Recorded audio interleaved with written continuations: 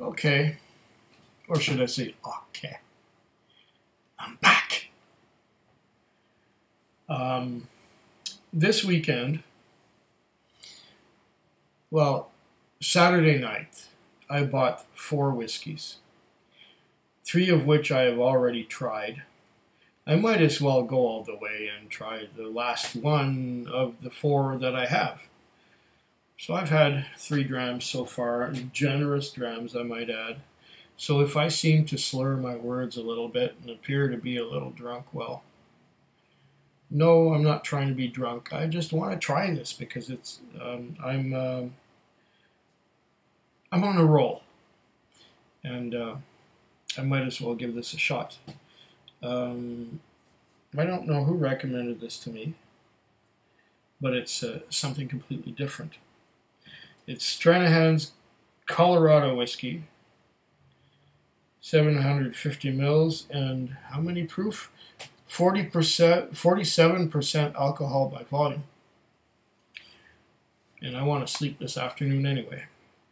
Straight Rocky Mountain whiskey.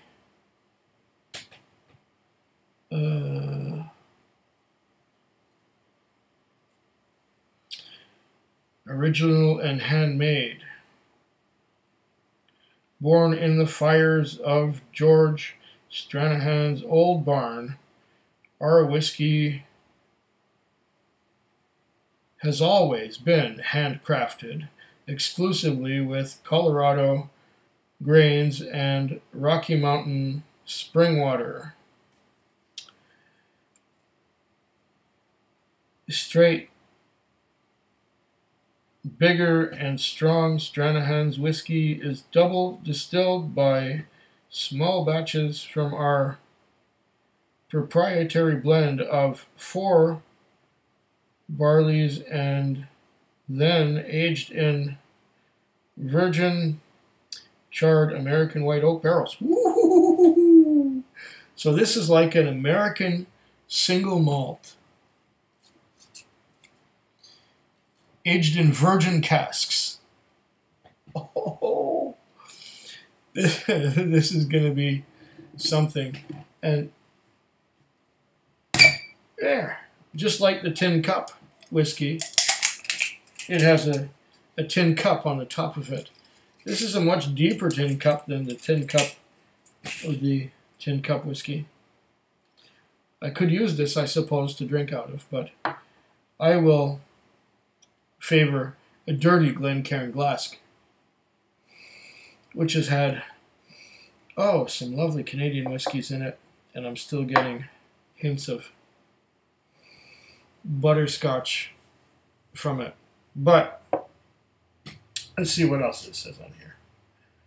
American whiskey, whiskey américain, product of U.S., Produit des États-Unis, Stranahan's Colorado whiskey, Denver, Colorado, USA. Return for refund where applicable. 47% alcohol by volume, 750 mils. This is Stranahan's Colorado whiskey. It comes straight from the Rocky Mountains and is aged in a minimum of 3 years in our new charred oak barrels. It is non-chill filtered and made in small batches, bottled or distilled and bottled by Stranahan's Colorado whiskey, Denver, Colorado. Colorado whiskey, 750 mils, 47% alcohol by volume. Bottle number 4902, distiller signature. Permit number DSP CO 15022. Bottle number 4902. Oh, that's special. This is the only bottle 4902 in existence. I feel special now.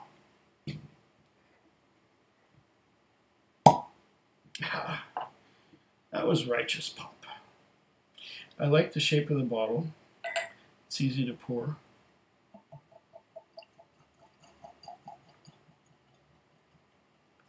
I'd say it's a little low.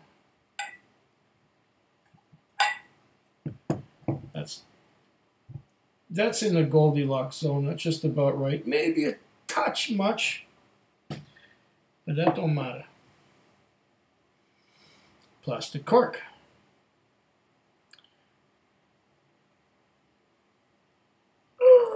hard to get in there. It's a tight one.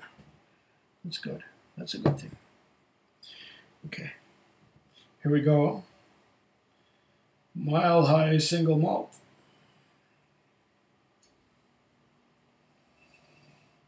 Oh. I smell oranges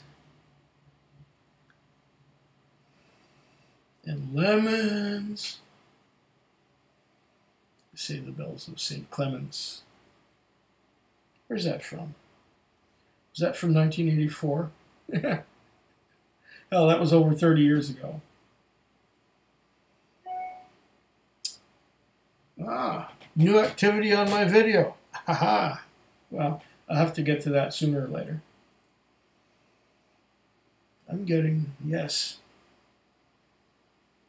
Did I say oranges and lemons? We're talking fruity. We're talking citrus. Bit of apricot in there too. Orange, lemon, apricot. I'll let this open up a little more. See what else we can find. Yes, apricots. Lots and lots of apricots.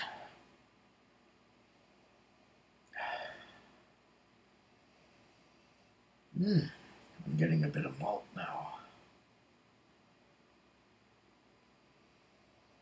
Yeah, there's a malty kind of vaguely plasticine-y kind of smell to it. Yes, malt. Absolutely malt. It's a strong citrus note with undertones of malt and clay.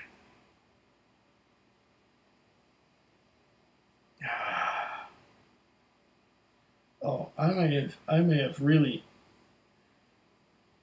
had a success with every whiskey I bought this week. I was searching quality, and I was searching for things that I had not tried before. This Stranahan's has a special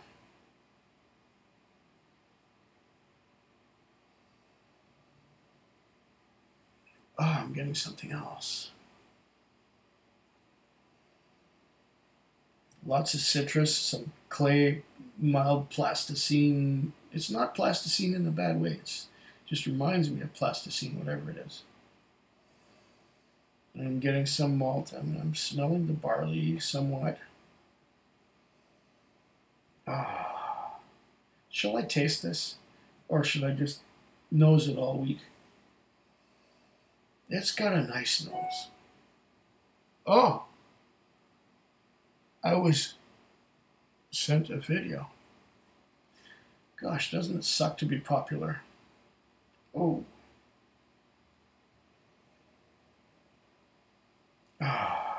So it's all virgin oak. Virgin oak would bring that citrus in there. This might be a real bruiser when it comes to flavor. Let's go.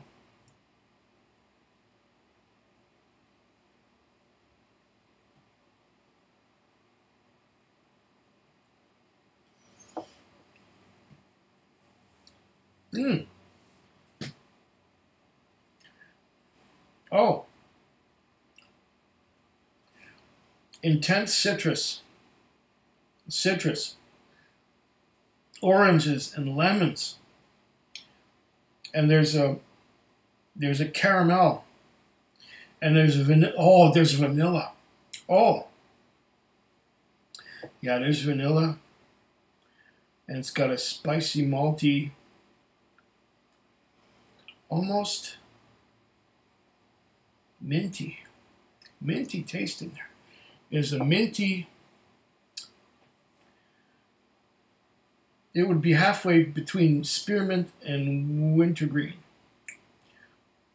Oh, that minty note is excellent. Definitely towards the end. I'm getting a very slight hint of Bazooka Joe bubblegum. Ooh, yeah.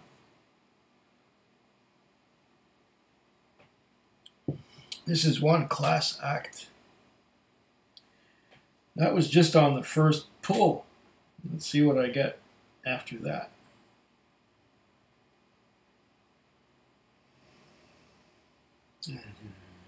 Oranges and lemons, yes. Citrus. Now I'm smelling more of the caramel. I'm getting caramel. I'm not getting any of that minty thing on the nose. Caramel, vanilla. Citrus. There's a bit of complexity to this. I like the fact that they used virgin oak. Virgin oak casks for virgin American oak for the maturation. Oh, yes.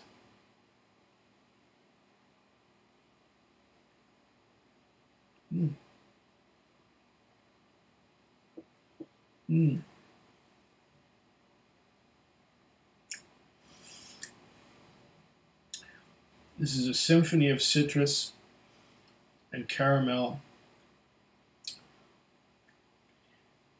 and spearmint, wintergreen. Very interesting little whiskey, this. Very interesting. Oh, me likey. This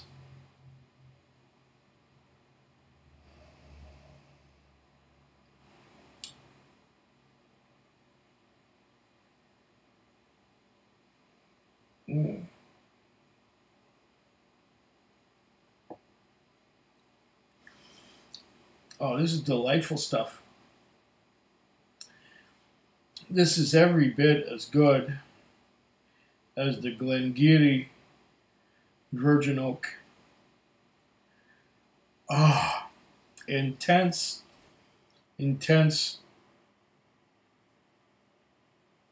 wood influence.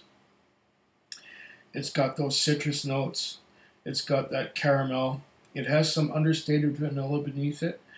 Maybe my taste buds taste caramel more than they taste vanilla. But it's there, from what I can gather. This is not a toffee. It's more of a straight caramel. It's like, you know, that caramel spread that you used to put on the bread. Well, we used to have it in Quebec where I grew up. And it was like a caramel spread that you just spread on a bread. And it was great stuff. Oh. This is one super fine American whiskey. Probably the nicest American whiskey I've ever had. Oh. Gorgeous nose.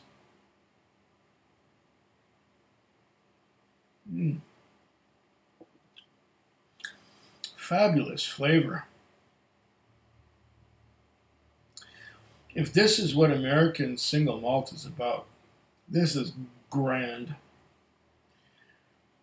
This is, I like it. I like this. This is Stranahan's. That's what the bottle looks like. Oh. And it's pretty young, you know. It's only about 3 or 4 years old, but when it's aged in the virgin American oak casks, when it's virgin oak, it doesn't need more time than that. The only reason why Scotch whiskies have age statements of 15 and 18 and 21 years and all that is because they're using casks that have already carried bourbon and they've already carried sherry, and they're used casks. They're not necessarily even first fill casks. They've been used and used and used. And so the whiskey has to sit in that cask for a long time in order to get any flavor out of the wood. This here is fresh wood. and it imparts the flavor, bam, right to the whiskey, so it doesn't have to sit in there all that long to get mature and to get really good. Oh yeah, I'm liking this a lot. Mmm. Mmm. To your very good health. Cheers. Food Quig. Food Quig. Food Quig. Food Quig. Food Quig. Yeah.